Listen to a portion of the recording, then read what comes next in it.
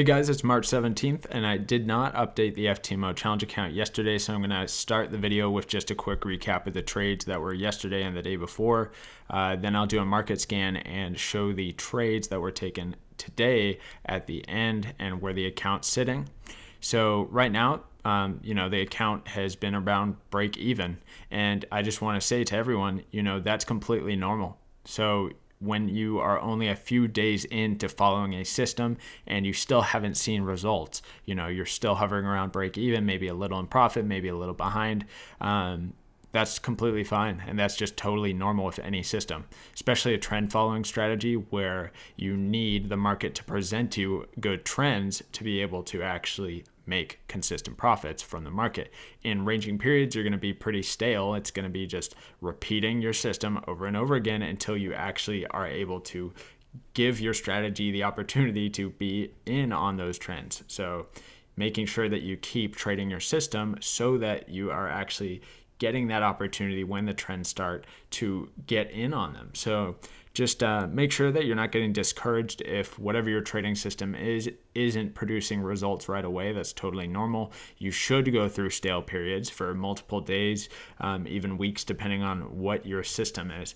Now, so I'm trying to make this challenge where I'm just showing discipline and consistency and not changing the rules just because it's not working right away. So I'm going to give it the full chance that it deserves, meaning the full 30 days. I'm going to continue trading the exact strategy over and over and over and over again, relentlessly. So you just need to keep doing your system, keep following it. Don't go suddenly risk a ton of money because you feel like you're not profiting enough. Don't change the rules because you think there's something wrong with your system. Obviously, this system that's being traded isn't optimized, so it's not ideal at all, but it's still like the concept is there of just sticking to a system over and over again and repeating it. So that's the whole purpose of doing this challenge with a not optimized strategy, is to just show the concept of discipline, consistency, and try and get this across to people who might have trouble when they're going through a stale period in their trading.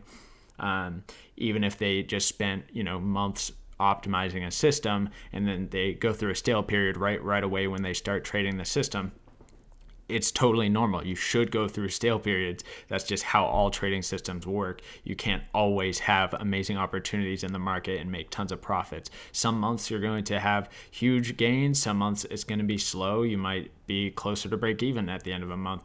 So just keep that in mind and realize that that is just the truth of trading, and that you're not going to be consistently long-term profitable any other way. It's all about the consistency and just keeping at it. So lower the expectations if you have been feeling like you should be bringing in huge profits on every single day.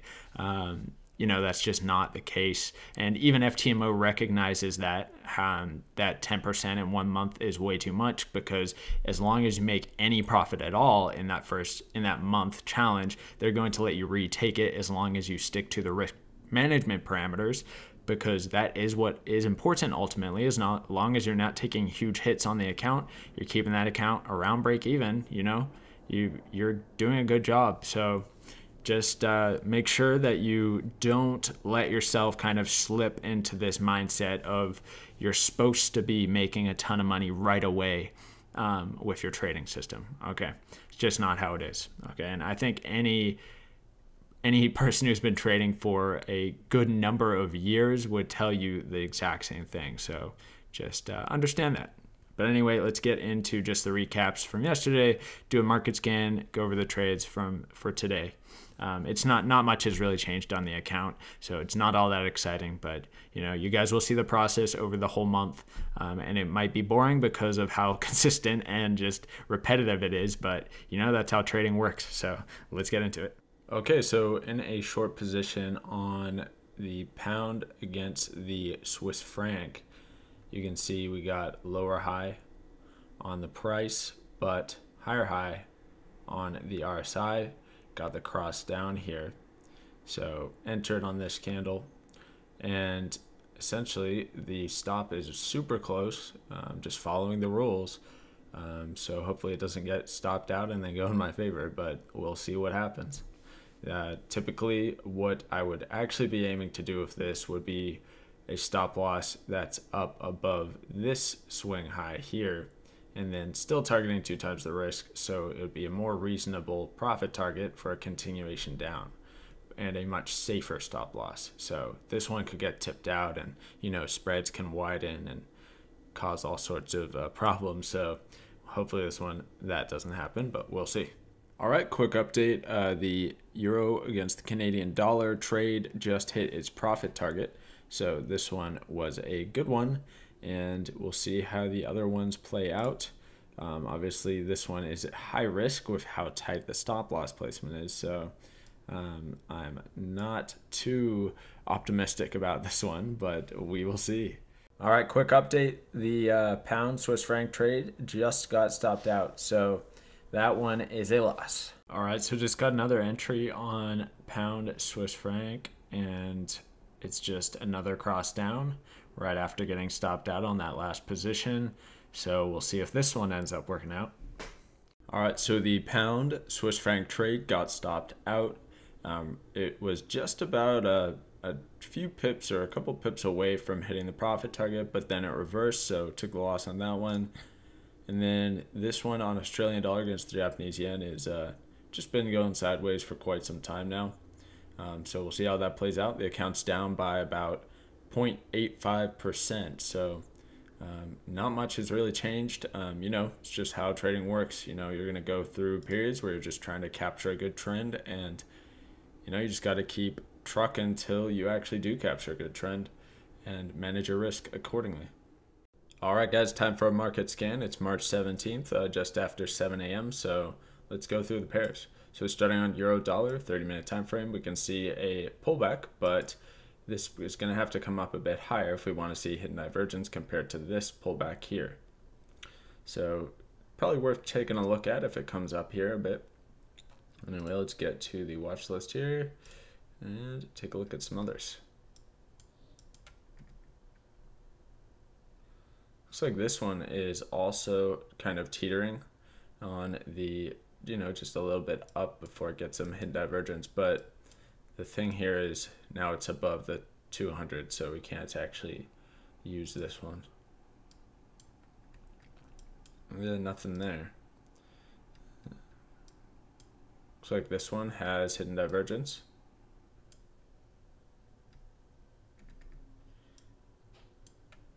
Yeah, okay. So lower high, hidden divergence, very clear. Oh, I'm not allowed to zoom out to look at the main trend. Okay, so I just have to go based off of the 200 EMA. Okay, so already got a cross down, and now it's at a better point. So if I'm gonna wait for another cross down, and then I can get in. Okay. So definitely interested in this one. This was the short from the other day. Let's take a look at it now. Looks like we got hidden divergence. So actually, yeah, another cross down on this, and that would be valid. Lower high, higher high on RSI compared to this pullback here. Yeah. So this one's valid for a short setup.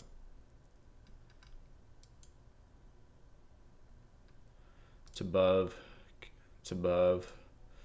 Looks like this one. Not quite there with the hidden divergence, but it looks like it might be getting there. No pullback. It's above the 200. Looks like we got a pullback here.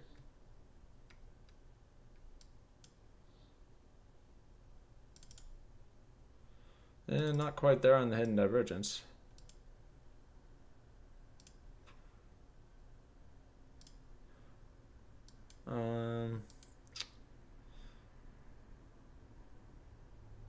Yeah, no hidden divergence. Yeah, no pullback. No pullback.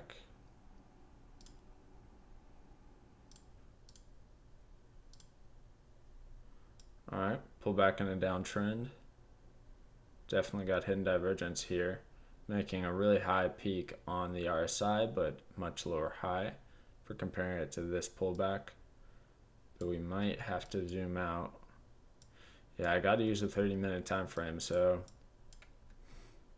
yeah, I just don't think I can really use this setup because I can't really compare it to this pullback. It's just a different thing.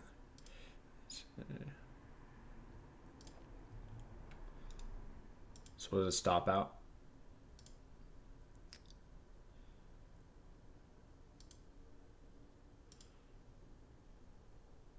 Nothing there.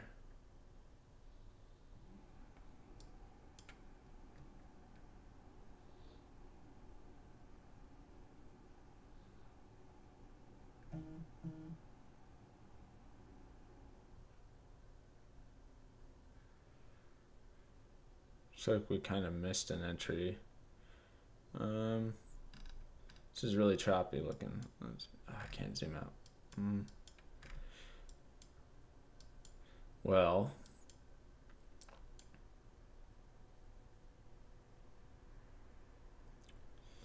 yeah, I don't know about this one,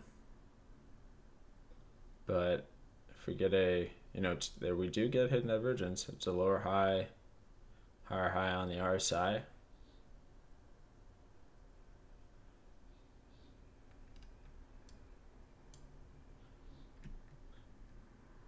So we get a cross down. I gotta take this one because we do have hidden divergence.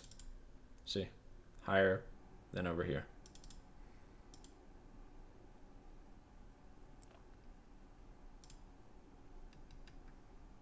Can't take anything there.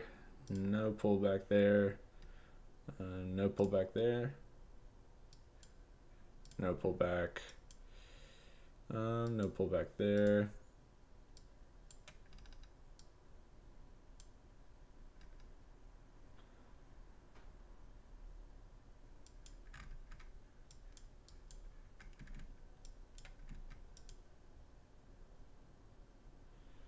Yeah, no hidden divergence.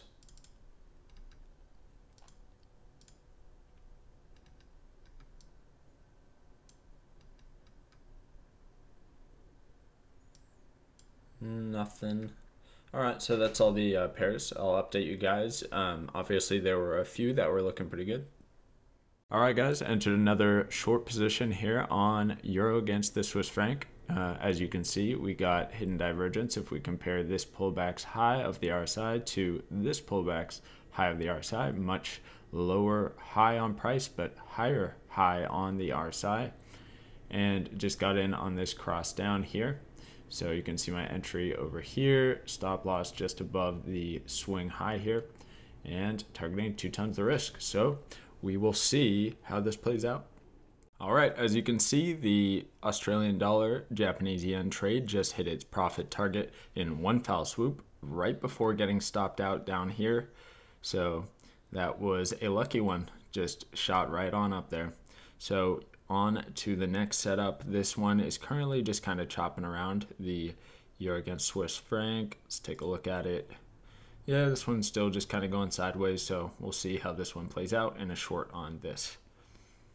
All right, final update for March 17th. You can see the account balance is at $9,996, so down by $3.81. So yeah, pretty much break even at the moment, which is great because we're managing risk nicely. Even though a lot of losses have been taken, doing a good job at keeping the account from dropping by too much. So that's exactly what we want when the markets aren't providing the opportunities that we're looking for. So just be consistent, guys. Be disciplined. Make sure you keep sticking to your rules. And, if you have a proven system, if you just keep trading it, you're going to be profitable in the long run. So you got to give it the chance to actually work and give you those profitable trades. It's okay to be stale or go through periods where, you're going to stay around break even, not making money for a bit. So I'm just going to keep trading the system. It's going to be boring for you guys, but you're going to see how actually trading is done. So, it's not fun. If it's fun, you're probably gambling. Anyway, let's check in back tomorrow and see what we're looking at.